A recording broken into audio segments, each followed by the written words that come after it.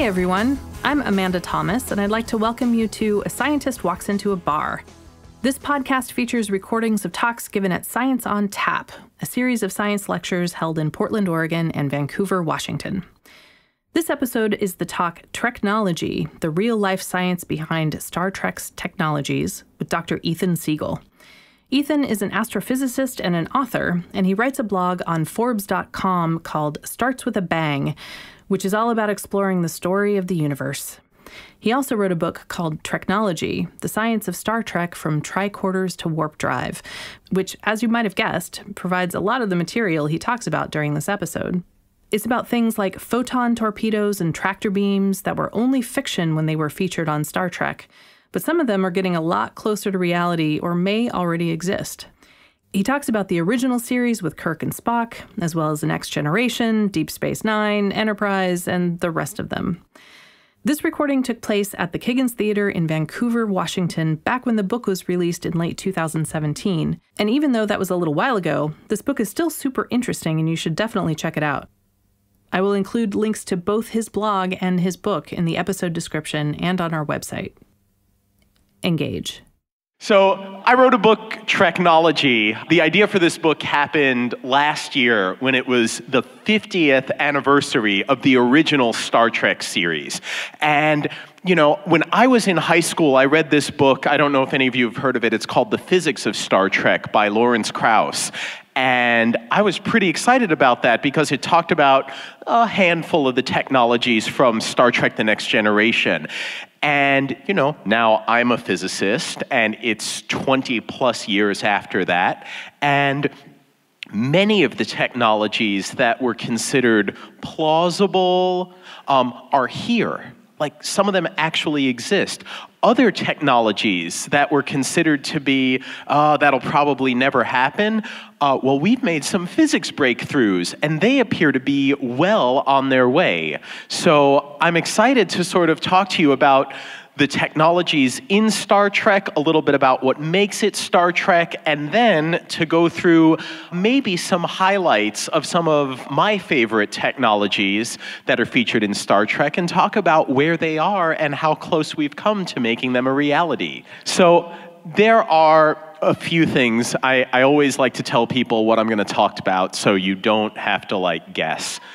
The first thing that I think is always important to talk about is the vision of Star Trek, right? Star Trek isn't just like this futuristic sci-fi series. There have been plenty of those, and there will continue to be plenty of those. But there are some things about Star Trek that made it unique and special that continue to the present day, and I'd like to remind everyone what those are. And then there's actual science behind the fiction. This is not just space fantasy where you make up whatever rules you want. Star Trek, particularly the original series and The Next Generation, in general, they tried very hard to stick to what could be physically possible to happen. And cue. So then we come to the problems facing humanity, because that's another big thing about Star Trek, is Star Trek is never just about like, oh, we're going to have all these new technologies and things are going to be great. Star Trek was also about whatever we develop, whatever breakthroughs we have, these are going to be used for the good of all of humanity. They're going to be used to counter some of the problems we have that face our world, that plague our world, that have maybe faced humanity for thousands or hundreds of thousands of years. So I'd like to put a little view towards that. Star Trek envisions solutions to these problems, and then we're going to get into how science is working now to make some of these visions and some of these dreams actually come true. So when we talk about the vision of Star Trek, I like to think about three different things that all came together to make Star Trek this grand vision that it is. The first one is this. Star Trek came of age in 1966, was when it first hit the airwaves. 1966 was also the year that the United States in earnest started to take the lead from the Soviet Union in the space race. right? The Soviet Union beat the United States in a lot of ways. The Soviet Union had the first thing in space with Sputnik. The Soviet Union had the first human in space with Yuri Gagarin. They had the first dog in space with Laika, who just had her 60th anniversary of her voyage, I think earlier this week. They had the first person to go orbit the Earth. They had the first space communication between two different cosmonauts in space. They had the first woman in space who was also part of that first interspace communication, Valentina Tereshkova, for those of you curious. But starting in 1966, with the unmanned, uncrewed Apollo missions, the United States started to do something that the Soviet Union hadn't done. We started to send things up to the moon and orbit them and land on them. And then we, in 1968, I believe, was when we finally had Apollo 8 and humans sent to the moon to orbit it. And that was pretty fantastic. But 66, we knew that space was awesome. And this is actually a picture of the first American spacewalk that was ever performed. That was by the Gemini astronauts. Space is awesome, and we know this, right? When we look out at the distant universe and we see a shot like this, this was something that we've done with the advent of the Hubble Space Telescope, where we just took our telescope, we pointed it at a blank patch of the sky, and this is a total of 23 days of exposure. We didn't take one image, we added a whole bunch up. But that's what you wound up with, and wow, this is what you see in the dark abyss of space, is just galaxies everywhere you look. Some of them are pretty close, only a few 100 million light years away. Some of them are very far, like 30 billion light years away. So space is awesome. It is grand. And also, there's so much to explore out there. We know of other stars with other planets around them, some of which may be potentially habitable, some of which may already have life on them, and some of which, most of which, are very different from the planets in our solar system. So there is a whole lot to be excited about.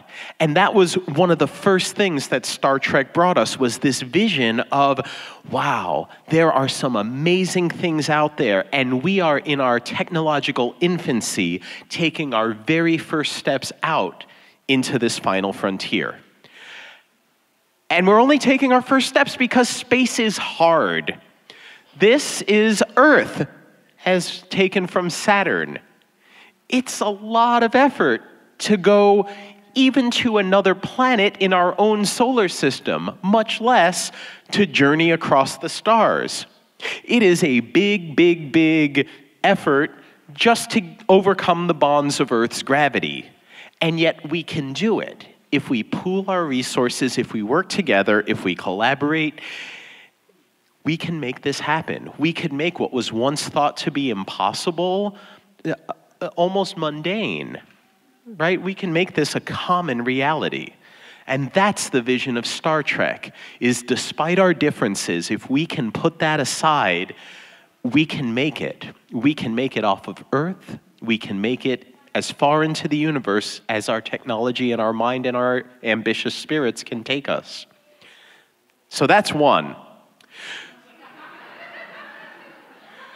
Star Trek, in addition to bringing us mostly naked aliens, also brought us a vision where the ethos of the series was to be good to each other, that you are going to encounter people, other races, beings from other planets, aliens, things that might not even be humanoid, things that you might not even recognize as alive,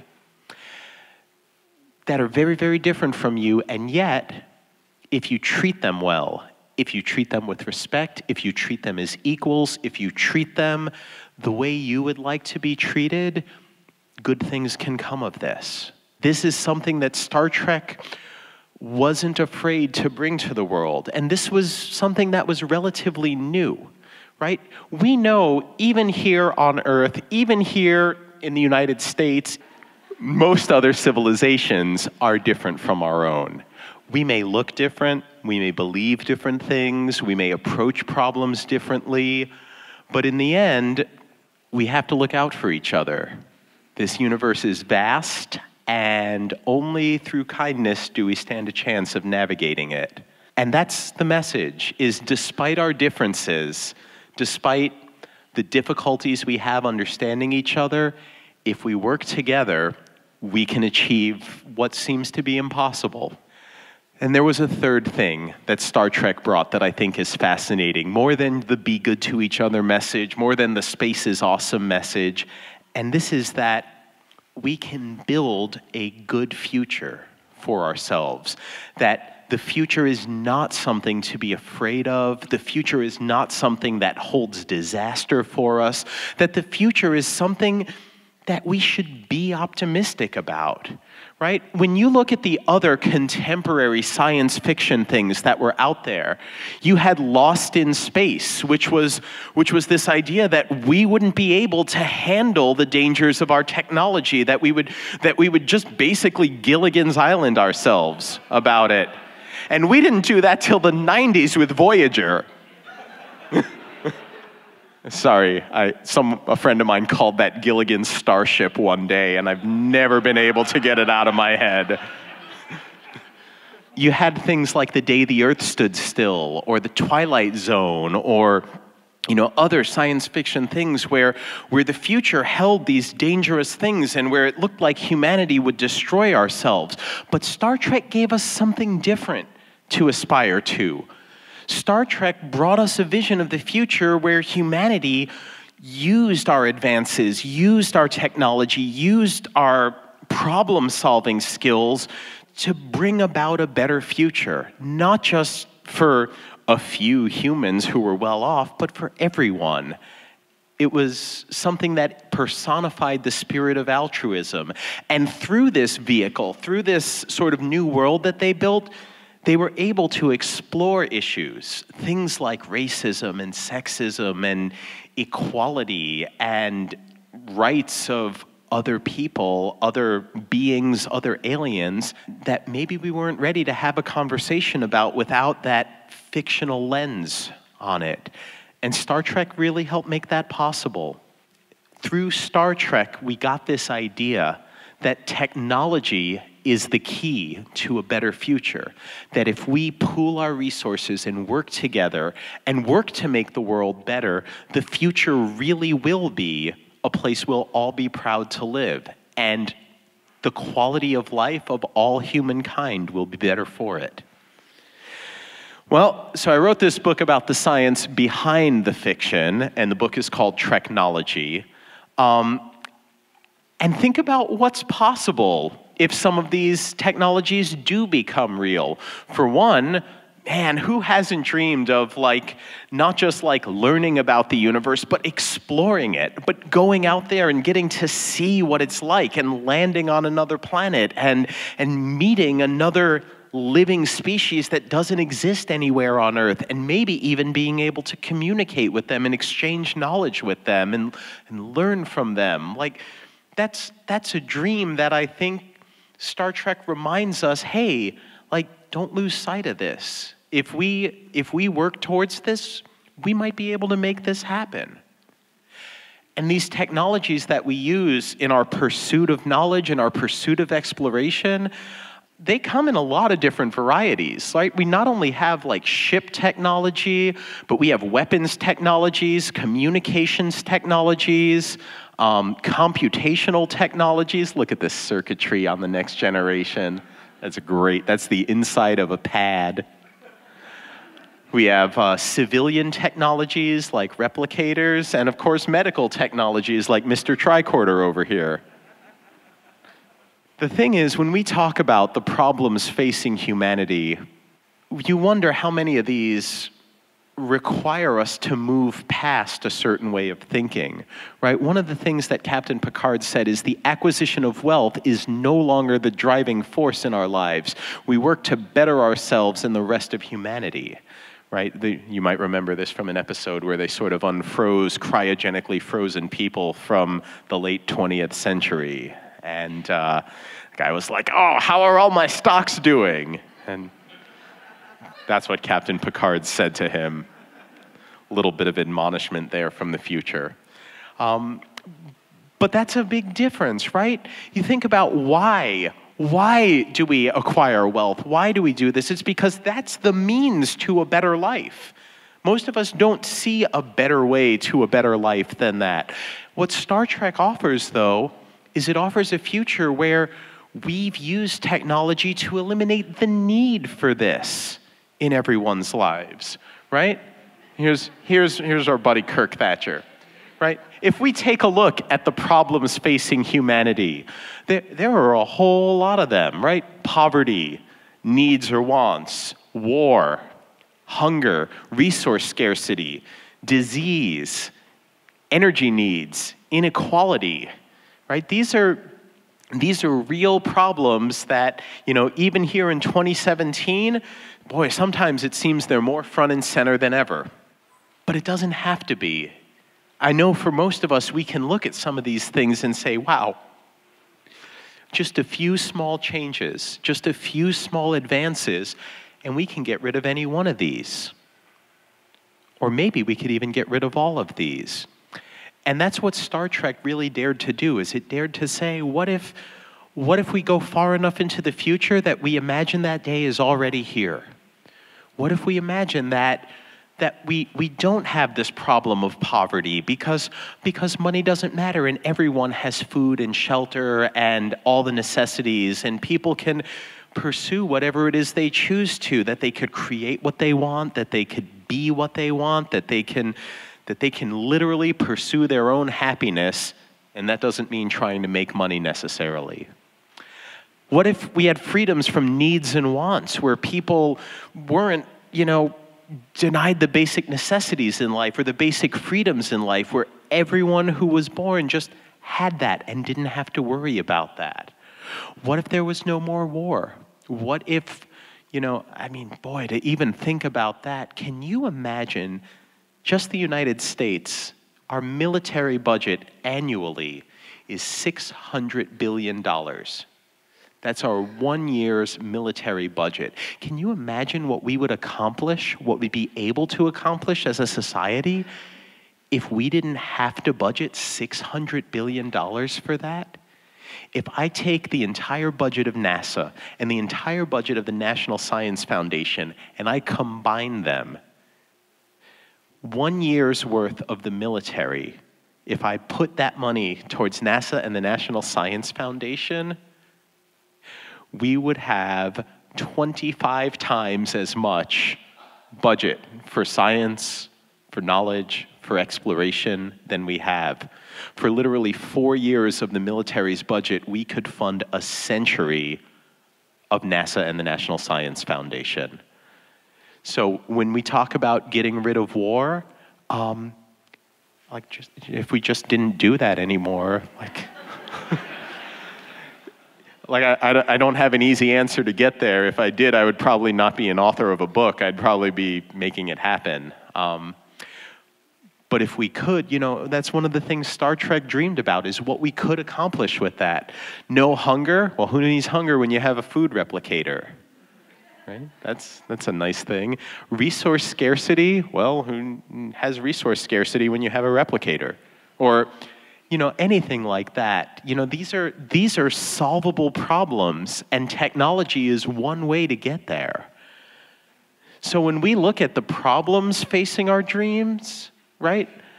Sometimes it seems like the laws of nature itself are the only barrier left. If we can overcome our human barriers for it, then that's all that's left, is how can we work with the laws of nature to bring this vision to reality? And that's the tactic I took when I wrote this book, is I didn't want to necessarily look and say, well, Star Trek says if you want the warp drive, you have to plug the dilithium crystals into the warp core and get your matter-antimatter annihilation going, and that's how. No, let's look at some real science and say, if we want this to happen, what does it take? right? Star Trek didn't get all the details exactly right. If they did, it wouldn't be a science fiction show. They would just be like, oh yeah, like we just figured it all out and we wrote a series about it and here you go. Like this is the key to the golden future, go open the door. I wish. So the Star Trek solution is through technology. This is how you do it. You make these technological advances, you make these scientific breakthroughs, that's how you arrive at a better future. But it's up to us. It's up to us to make it so. So here is this big list of technologies that we've covered. In Starship technology, I thought of 6 that I thought were really important. Warp drive, tractor beams, transporters, impulse engines, transparent aluminum, and antimatter containment. For weapons and defense, I liked cloaking devices, deflector shields, phasers, and the infamous photon torpedo. For communications, there were just 3: subspace communications, communicators, and universal translators. For computing, we did isolinear chips, the holodeck and holograms, the ship's computer, pads, and androids. For civilian technology, replicators, synthahol. Boy, how many of you wish you had that tonight? I'd give it a shot. Automatic sliding doors, and artificial gravity. And for medical and biological, it covered the emergency medical hologram, cybernetic implants, human life extension, visors, hyposprays, and of course, tricorders. So let's start with a look at warp drive, right? It's arguable that warp drive is the ultimate Star Trek technology because without warp drive, there's no trekking across the stars, right? Otherwise, you've got this limitation, right? You've got the limitation of relativity.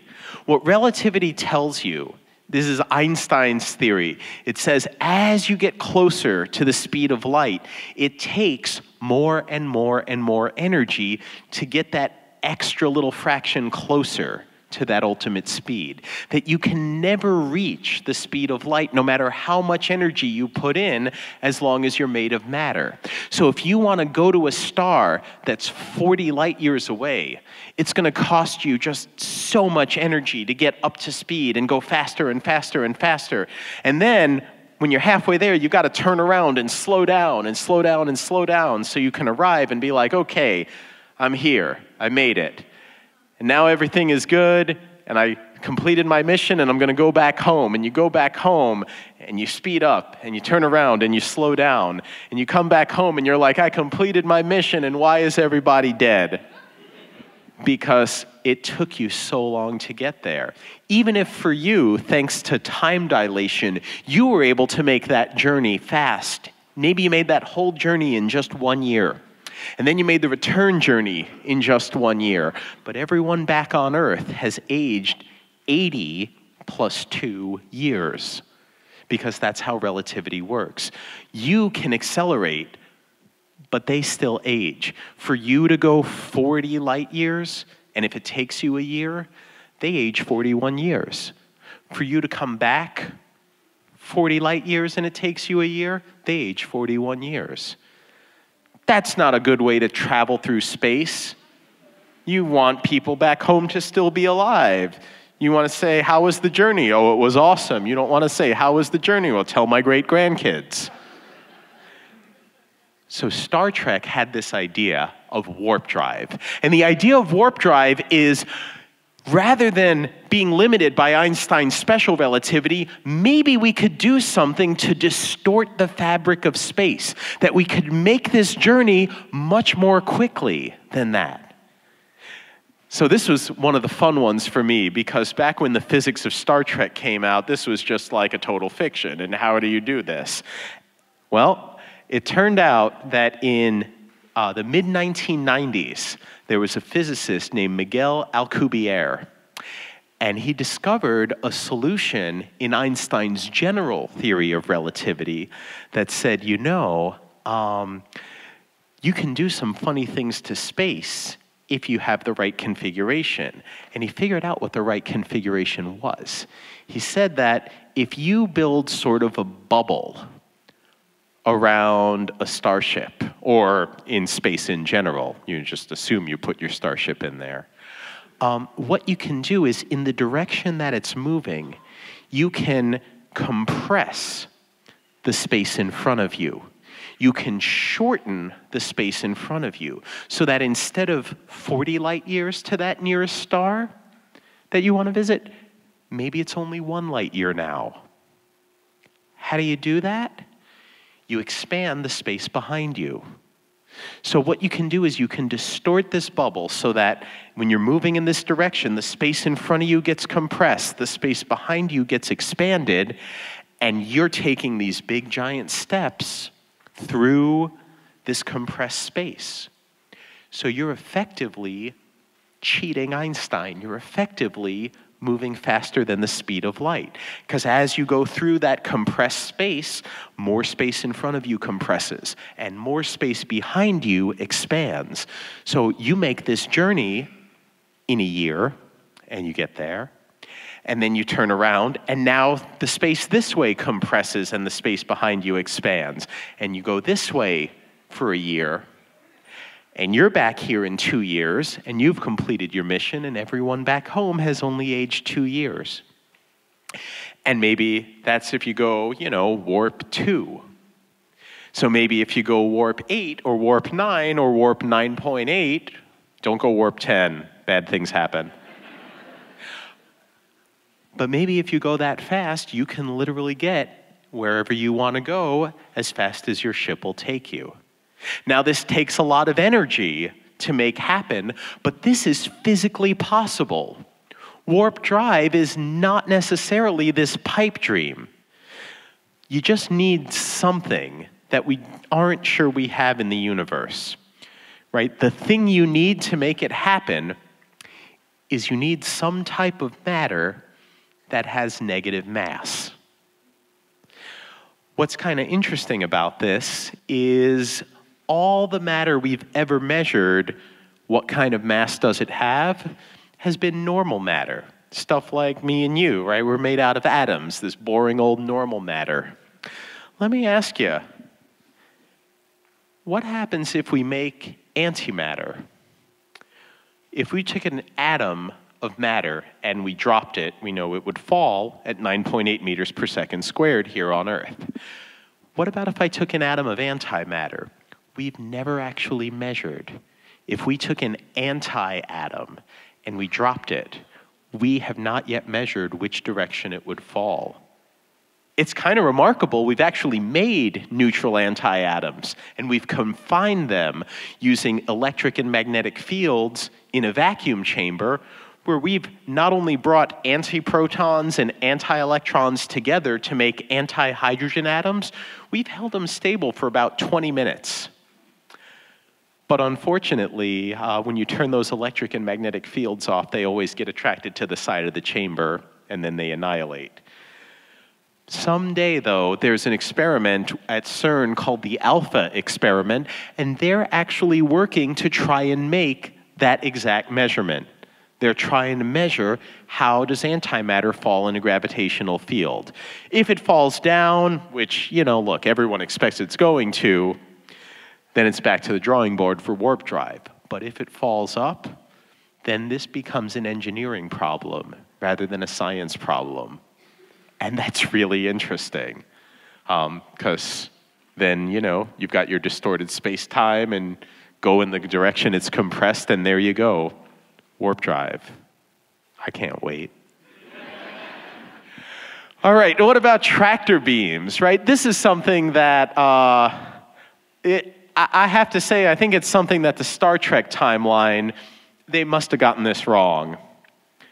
And I say they must have gotten this wrong because there is no way that by the time the year 2151 comes along, we won't have tractor beams. There is such a remarkable way to make this happen, right? It almost seems like a crazy pipe dream, right? That what are you going to do? You're going to shoot out some light, and you're going to lock an object in place, and suddenly it won't be able to move, right? That sounds like fiction, and then you can slowly draw it in. Well, Here is the first working demonstration of an optical tractor beam. What you do is you have two lasers that emit light of various polarizations and pulses. So light, as you know, is a wave. It's an electromagnetic wave, which means it has electric fields in one direction and magnetic fields perpendicular to that direction, and it propagates in the forward direction. So if you have light here and light here, and you have a particle or a satellite or a macroscopic object or whatever you want, you can set up the electric and magnetic fields just like you would with standing waves. And for a standing wave, you know, if you take like a piece of string and you tie it to the wall and you start, you know, wiggling it, you'll see the pattern in the string. And then if you shine the strobe light on it, you can just see it looks like it's completely stationary. That's a standing wave. So you can do that with light. You can set up, oh, I have light of a specific frequency, and I have light of a specific frequency. Its electric and magnetic fields do something, and what you'll do if you configure it properly is you will have a fixed point a certain distance away that will be stable.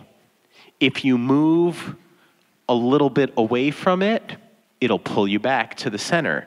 If you move a little bit away from it the other way, it'll pull you back to the center. That's one of the things that a tractor beam does, is no matter how you try and move, it holds you in place. Then all you have to do is slightly change the direction that you're pointing these light beams. Just move it a little closer, and that'll move that fixed point a little closer, move that stable point closer. So if you start out over here, it'll pull you in. And you can change this slowly where someone can't get away, even if they thrust under their own power. And you can just bring them in. That's the very idea of a tractor beam. And it's only this decade that we've actually made this happen. What they did was, you know, it not only pulled particles against the direction that you shone light on them from, but it was able to control which direction they would be able to or wouldn't be able to move in this plane, and also coming out of the, I can't really make it come out with a laser pointer. But you can control which direction it moves, as well as pinning it in place and then slowly dragging it towards you. That's the literal definition of what a tractor beam is supposed to do. And here we have these working prototypes. What's remarkable about this, some technologies, you know, you need to put a little twist on them. You need to say, well, okay, so this will work, but it'll only work in air, or it'll only work if I'm surrounded by atoms. Because this one relies only on photons, and photons can travel through the vacuum of space just fine, you could do this in space. In fact, it's even easier in space, because then you don't have all these pesky atoms in the way. So this is something where we've got the working prototype for a tractor beam here in our regular universe. So, you know, you might use your grapplers if you have to, but I don't think we're going to have to for very long. I do think it's going to be a while before we get Star Trek The Next Generation level technologies that a tractor beam can move fragments of a star's core. We'll see about that one. I'm not holding my breath for that application. All right, now we get to some fun stuff. Photon torpedoes. This was something I was always really excited about. I was like, you know, one direct hit from one photon torpedo can pretty much blow up anything. And that was always very exciting to me for some reason. Maybe it was appealing to like the little 7-year-old boy within me that just wants to blow everything up. So this is what a photon torpedo looks like, and the way it works is actually just super, super simple. A photon torpedo has one side of the torpedo case just filled with normal plain old matter. Just however much matter you want to put in there. Just put it in there, and that's half your photon torpedo. The other half is the same exact thing except antimatter. So this is a big deal, right? We know how to make antimatter in this universe. This is one of the great conservation laws we have in physics, is if you take enough energy and you collide things together with enough energy, you can spontaneously create pairs of matter and antimatter in equal amounts. As long as you make an anti-proton, you'll also make a proton. As long as you make an anti-electron, you'll also make an electron. This is a great conservation law. Right? You might have learned when you were younger and in school that matter can't be created or destroyed. Well, that was a lie. You can create matter. You just also have to create an equal amount of antimatter. And you can destroy matter. You just have to destroy an equal amount of antimatter. The thing that's conserved is energy. How do you create matter and antimatter out of energy? That's an equation that you might have heard of. That's E equals mc squared. That's where that comes from. Is that equation literally says that E, that energy, can be converted into mass. And that conversion factor between energy and mass is c squared, is the speed of light squared. But there are rules you have to obey. If you want to make matter, you have to make an equal amount of antimatter. If you want to turn mass back into energy, you do it by turning matter and antimatter both back into pure energy. So that's the idea behind a photon torpedo, is you say, oh, well, we know how to make antimatter, and we know how to make matter. You put matter in one half, you put antimatter in the other half, and you don't let them touch each other until you're ready to detonate the photon torpedo. Right? That's a key. If you have them touch each other, then you've just got a very, very bad bomb on your hands. So to have a photon torpedo, you need to make antimatter, which we know how to do, although we don't know how to make enough for a torpedo. I think if you take all the particle accelerators that we've ever used on Earth, like the big one at Fermilab and the Large Hadron Collider at CERN, and you say, what's all the antimatter we've ever made out of all of these? You know, it comes out to like a microgram's worth. And you probably need at least a few kilograms worth for a good photon torpedo. You know, otherwise, you know, how are you going to fight the Borg? You put them to sleep. Right? So that's what you need, right? So luckily, Star Trek gave us this also, is they gave us antimatter containment, which, you know, is obviously just a bullet with some casings and a light. And that's how you contain your antimatter. You know, this is Ghostbusters level special effects over here. And a big claw device. But that's it, is the most important safety concern for antimatter is you want to keep it completely separated from normal matter. The big problem is if you get an accidental annihilation of matter and antimatter, they emit lots of high energy radiation. They emit this powerful energy quanta that causes things to heat up, that causes things to absorb energy. And when you absorb energy, you tend to speed up. So if you make a little bit of an annihilation, it's going to tend to smack into either matter or antimatter and try and knock it into the other one.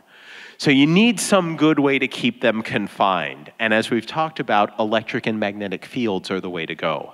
That's how you keep matter and antimatter confined. When you're ready for it to detonate, you don't need an impact. All you need to do is say, detonate now, turn those fields off, and boom. There's your explosion, matter-antimatter annihilation. And that's how you make a photon torpedo. There is nothing that we need to do scientifically to achieve this breakthrough. There are no new fundamental scientific advances we need to have a photon torpedo. All you have to do is engineer it to make it so. This is a mock-up of what actually happened at the Alpha experiment. Is they have this chamber with electric and magnetic fields inside. What you do is you take particles and you smash them together, and you get matter and antimatter out. And the antimatter you want to have, say, bent in a magnetic field, that you bend the antiprotons in a circle in a certain way, and you slow them down. And same things for the anti-electrons, for the positrons. You bend them in a circle the opposite way because they have the opposite charge, and you slow them down. Then you bring them together, and you make neutral anti-hydrogen. And they've done this. They've done this in a laboratory setting. They've made neutral anti-atoms. They've made them, and they've actually made them for so long that they've been able to study them, where you shoot little photons at them, little quanta of light. And what they found is if you have a normal hydrogen atom emit energy, right? Because you know electron transitions, right? It drops from high energy to low energy levels, and it emits a photon of a very specific wavelength. If you send that photon to an anti-hydrogen atom and you hit the anti-hydrogen atom, it absorbs the photon and it rises the same amount of energy levels that the other one dropped in. So what anti-hydrogen absorbs is the same as what hydrogen emits. And what anti-hydrogen emits is the same as what hydrogen absorbs. They have the same exact properties. They have the same masses. They have the opposite electric charges. They have the same energy absorption and emission properties. Antimatter does exactly what physics expects it to do, including annihilate with normal matter when it touches it. That's all you need. So really, practically, all we need is a better way to confine large amounts of antimatter and a better way to produce large amounts of antimatter, and you've got yourselves a photon torpedo. Go have fun. So here's another thing that I think Star Trek goofed on the timeline about, is universal translators, right? You remember Lieutenant Uhura had her big, pre-Bluetooth earpiece? And you remember that Hitoshi Sato from Enterprise, about 100 years before the original Star Trek, Uhura and Sato were language experts. That's what you needed to be a communications officer, is you needed to speak a bunch of different languages. You needed to understand a bunch of different forms of communications. And we're quickly finding ourselves in a world where you don't even need that to talk to someone whose language you don't speak. Think about all the innovations that Star Trek brought us, that it sort of said, oh, imagine a day where a ship's computer will be able to speak to you in your own native language. Imagine a day where you'll be able to give voice commands to your computer and it will do those computations. It will do whatever you told it to. This doesn't sound futuristic anymore. This sounds kind of annoying, like, what, has he seriously never heard of Siri or Alexa or Cortana or Google? Seriously. These things are so commonplace now, but even 15 years ago, they seemed like this was just like a primitive idea in its infancy. But that's what the idea of a universal translator was, is that someone would speak in their own native language, and some sort of computer software would read that message in, process it, translate it into your language, and then play it back audibly for you. And this is not science fiction anymore. This is something that they did on stage a few months ago when they demoed the Google Pixel. When they demoed the Google Pixel 2. Your smartphone can do this. If you have Skype Translator, which is just a free app you can download, it does this. People with smartphones hooked up to each other and hooked up to an earpiece, you can have someone speak, say, Swedish into the phone, and they will speak, and the phone will take that information, send it to another phone, which will translate it into whatever language you've got it programmed to, like English, and then you'll hear it in your ear in English. And the whole delay on this, from when someone speaks it to when you hear it, is less than 2 seconds, because it's that fast. So when we talk about a universal translator, all you need is a good enough database for whatever language you're trying to translate, right? As of 2014, we had 77 languages that we could successfully do this for. But we're not done with developments on this front, because what we're hoping happens as we build up a greater understanding of machine learning and natural language processing is that someday we may be able to do this on the fly for unknown languages that we're encountering for the first time. And that is something that human brains are not necessarily good at, right? We still don't know, for example, what things say that are written in Etruscan, right? That's just a long dead language. If you've never heard of the Etruscans, that's because the Romans conquered them too long ago. They were better gold workers, by the way, than any Roman ever was. So if you ever like Google Etruscan gold, you'll look at that and you'll be like, damn. But that's something that a computer may be able to do. As we gain a better understanding of languages, the computational power associated with figuring out the meaning of words and translating that into something that we can interpret, that's a task that's not as well suited for humans or any intelligent species that we know of as it may be for a computer. So there's even more to come on this front. We have a long way to go before we have, crystalline beings that we can communicate with. But when they call you ugly giant bags of mostly water, know that they're right. The holodeck was a revolutionary idea. When you had the holodeck, this basically said, like, wow, you can just recreate whatever fictional world you want, and it will be pretty much indistinguishable from reality. That the way Star Trek envisioned it is you would have these like tangible matter holograms, and you would have this immersive experience in this world where you would see them and hear them and touch them and taste them and smell them, and I don't know, maybe whatever other senses, maybe they'd electrocute you too. It would be this fully immersive experience indistinguishable from reality. And this is something that's kind of on its way.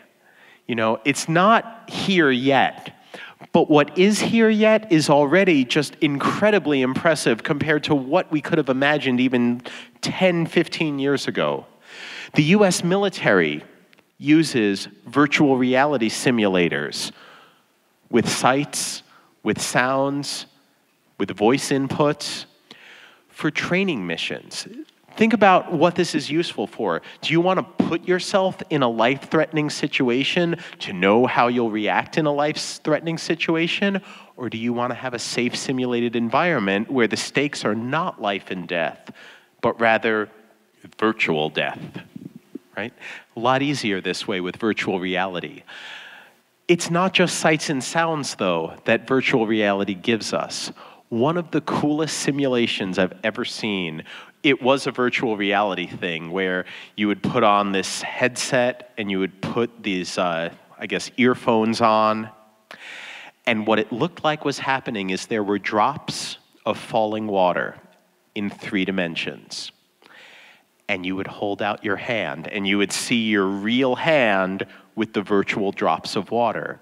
And if you managed to maneuver your hand underneath a drop of falling water and the water drop hit your hand, they had these infrasound emitters all surrounding you. And you would feel the splash of water in your hand. Just for a split second, you would get that sensation, that tactile sensation. And most remarkably, it felt wet. So when you're like, oh yeah, like virtual reality, that's just like eye goggles things that you put on and maybe some headphones too. No, this is more than that. if you could pump in smells, if you could recreate a taste experience, if you could stimulate the nerves inside your body to make you feel hunger or fear or whatever it is you wanted to feel, these are not like pipe dream technologies. This is just a question of how do you implement it. And the next part beyond that they've already started to implement in some places is, what if you have multiple people in the same room, all with their virtual reality gear on? It's like they're on the holodeck with you. So this is something that's coming up really soon. Also, I don't imagine you can quite tell what this is. This is a human finger, and this is a type of matter hologram known as fairy lights. This is a tiny bit of plasma that emits its own light. They're very small right now, as you can see, but you can actually touch them, and they feel like solid objects. So this is another approach to a holodeck type idea, something that you could see and touch that you don't need any special gear for. And this is another technology that I think is way closer than people are ready to admit. Wow, like, it's really possible that what we conceive of as a hologram or the holodeck will be here within 10 or 20 years. And some of you, I can tell, are a little bit worried about, like, well, what happens when we Rule 34 this? And the answer is Star Trek Deep Space Nine already did that. All right, so pads, right? This is what Star Trek The Next Generation and Star Trek Deep Space Nine envisioned as the future of technology. That you would just have this computer that you could hold in your hand, and you could like just touch it on a screen and tell it what to do, and it would bring up these incredible schematics, and it would be interactive, and you've never seen anything like it. And at that time, in the 1980s and the early 1990s, we hadn't seen anything like that. The way they made these was actually kind of incredible. Those of you who are hardcore Star Trek fans will maybe know the name Mike Okuda. And you will know that these are called Okudograms, because he was the art designer for Star Trek. And what he did was he would design and draw these schematics on colored paper, and he would backlight them with, you know, like neon lights and UL wiring. And then he would just put some like glossy laminate over them, and that's how he made a pad, right? And a pad was just a, like, oh, like it's just a touchscreen computer. Well, we didn't have touchscreen computers back then because we didn't have touchscreen technology. When Steve Jobs, it was about 3 years before the first iPad came out, he had a conversation with Bill Gates at a tech summit. And Bill Gates, you know, they were talking about what's the future of technology, what's the future of science, what's the future of what's going to bring us. And Bill Gates sort of, you know, went into this long explanations of what he envisioned was in the pipeline and was coming down. And Steve Jobs just cut him off after about 5 minutes and said, Star Trek. Just give me Star Trek. That's what we're going to work on. And a few years later, the iPad came out. And this, those of you who have tablet computers will recognize this as being a super primitive tablet computer. Because I guarantee that for most of us, our smartphones look better than this. But that's it. When the original iPad came out, Michael Okuda himself said, this is it. Like, the pad is real. This is everything Star Trek envisioned. This is what I was trying to create. This is what I was trying and failed to create. So this is a technology that's already here, right? You probably have in your pocket right now something more powerful than anyone in the 24th century ever had. which is really incredible, right? You have to remember how fast computational technologies have developed. In 1966, when Star Trek, the original series, debuted, the most powerful computers out there could perform millions of calculations per second, and they filled the size of a room. That was the most powerful computer in 1966. If you were to take all the computers on planet Earth in 1966 and somehow wire them in parallel so that they would all work on the same computing problem, my smartphone, which is 3 years old at this point, is more powerful than all the computing power of Earth combined was in 1966. Can you imagine what the future is actually going to hold, considering how far we've come in 51 years? The stuff we think of as this is cutting edge is going to look so primitive. It's going to look more primitive than this looks to us today. And that's where I think writing this book surprised me the most, was doing the computation sections, doing those computational technologies. We have come so much farther than Star Trek ever envisioned. An isolinear chip, your flash drive is more powerful than that.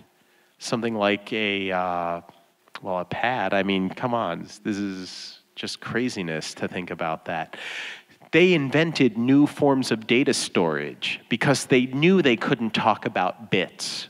Because however many bits they envisioned, megabits, gigabits, terabits, we'd have it too close in the future. So you'll notice looking at Star Trek: The Next Generation, they call everything quads and gigaquads and petaquads, and they just made up words because they knew. This was a fun one. Replicators. You'll say, oh yeah, we don't have those. I have to make my Earl Grey tea the old-fashioned way. I can't just order it from the food replicator. But what you can do is you can order a whole bunch of things from your 3D printer.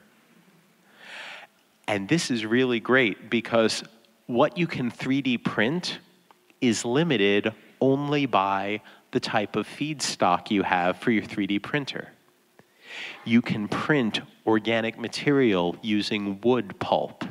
You can print different types of metal using 3D printers that accept titanium feedstock. You can do a combination of plastic, metal, wood, and even other organic materials by getting the right type of printer. You can print to higher and higher and higher resolution.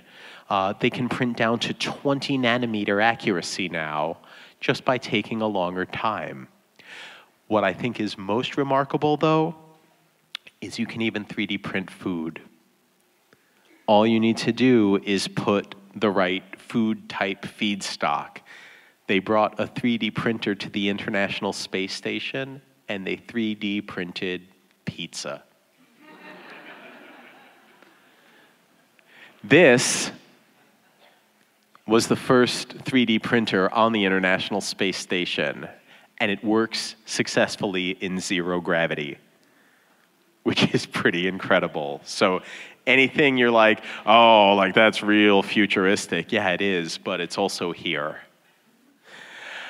This was also a fun thing to explore, is the medical and biological advances that we've made.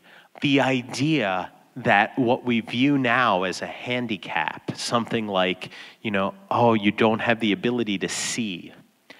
They had a couple of different methods of sight restoration. Probably the most iconic one is a visor, where you have these implants in your temples, and you hook up this device to it, and you can see what's directly in front of you through it. It gets fed into your optic nerve, to your mind, and you have your sight restored. Or maybe you don't even need something external like that. Maybe you could just have some ocular implants, right? Some implants that will fit in your eye sockets, and then you can see by just having it transmit down through your optic nerve. Now, what's incredible about this is how far this technology has actually come. This was late 90s technology, where what they did was you would put this prosthetic device over your head and you would look at, whatever small print text you wanted to read, and it would show up like this on your eyes. So that tiny little text over there shows up like this. This was the first device that was built that could successfully help people that were legally blind see something that they could not otherwise see. This device I show you because it was developed by NASA, and I want you to pay attention to the letters. It was called the Joint Optical Reflective Display, JORDY. Good job, NASA. Today, we have devices like this. This is a group at Monash University in Australia that developed what they call a hat pack. And what this does is this is a device you wear on your head, and it will take in visual data from the environment wherever your camera's pointed in front of you. And it will send signals. This is the cool part. You don't even need eyeballs. You don't even need optic nerves. You can send signals directly to your brain's visual cortex. And you don't even need to have this on your head. You could do this wirelessly. And it doesn't even need to be visible light. You can take light from anywhere in the electromagnetic spectrum. They estimate that if this technology becomes widespread, it could restore sight to about 85% of people who are blind or vision impaired today, which would be an incredible medical benefit. But one of the things that Star Trek taught us that I think is always important to keep in mind is with any new technology, there are big ethical concerns that come with it. You might say, hey, this is a no-brainer. If you can talk about restoring sight to the blind, what's unethical about that? And I'll say the same thing that's unethical about leaving your phone password unprotected is you have hackers out there. Do you want to really restore sight to someone if the risk is they can be fed false visual information? If they're driving a car and it tells them the road goes to the left, but it really goes to the right? If they're, going to encounter someone and they have their position misread and so they just walk into people, or they're walking through a minefield and they think they're walking through a forest. Like, there's real dangers to false information out there. And I think that if you start talking about putting cortical implants in someone's mind, you better make sure that you have some good cybersecurity there to keep any nefarious actors out, because they're out there. There are also plenty of other technologies that I'm excited to talk about. But before I end, when we brought up the ethical ones about cortical implants, it makes me think of some other things that maybe Star Trek hasn't envisioned. You remember the Borg collective when they describe it, that it's like hearing a stream of a million voices all at once. Imagine what that would be like if instead of broadcasting your thoughts on Twitter or Tumblr, or for the older crew here, LiveJournal,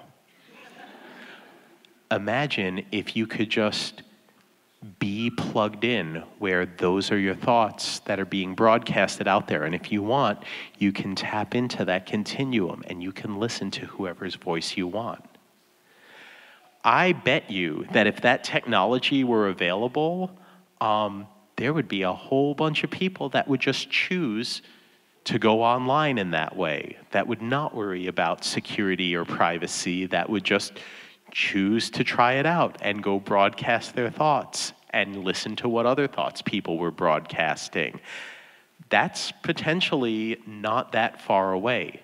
We have technologies where people with, for instance, locked-in syndrome, they can't even move a finger, they can't even bat an eyelash. But just by thinking about it, they can be plugged into a computer that they can select letters from with their mind and use it to communicate with the outside world.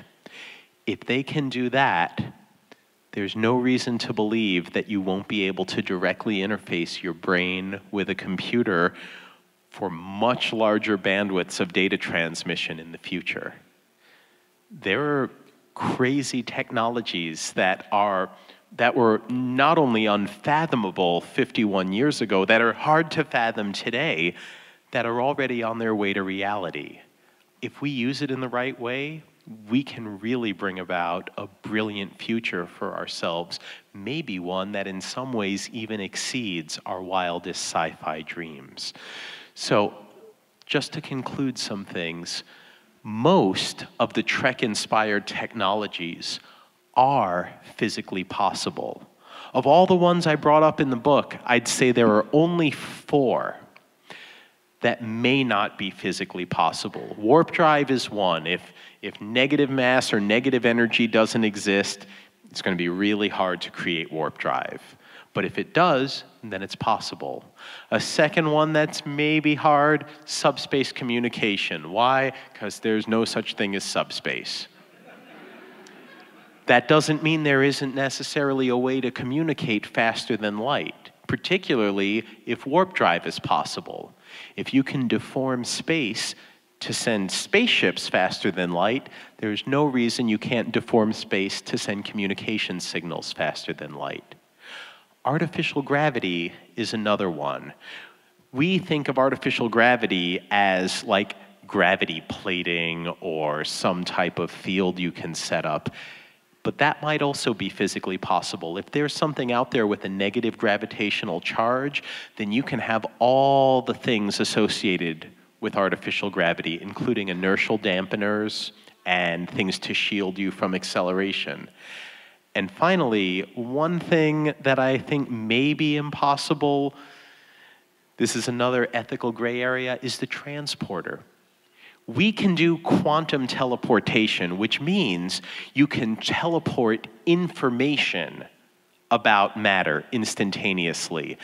You could say, okay, I'm going to pick someone in the audience and say, we're going to read in all the quantum information about your body. We're going to read in the information about every single particle, and we're going to entangle all of that information with another set of particles. So the information in you and the information in here are complementary. If I measure the information in this set of particles, I know all the information about you.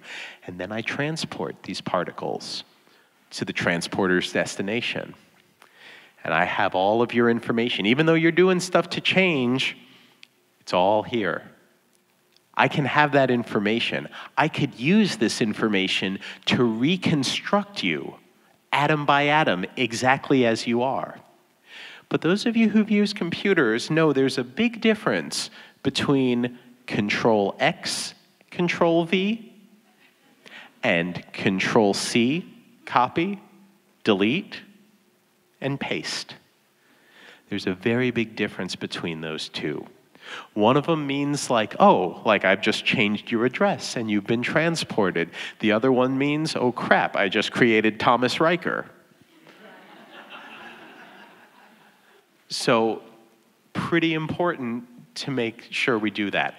I wouldn't have any problem transporting an inanimate object like that. This could be great for shipping or freight or anything like that.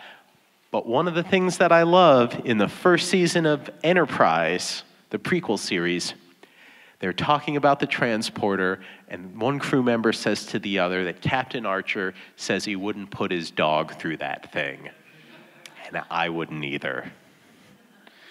Many of the technologies that Star Trek envisioned are already here, and many more that aren't quite here yet will be in just another decade or two. Finally, the ones that aren't, like the 4 I just talked about, they may yet become viable with new scientific discoveries. And I want to just leave everyone with a positive message that the future is up to us. The future that we're going to have, it's up to us to create it. We might look at some things and envision like, oh, things are not turning out the way I want, but they can, and it's up to us to make it so. All right, thank you.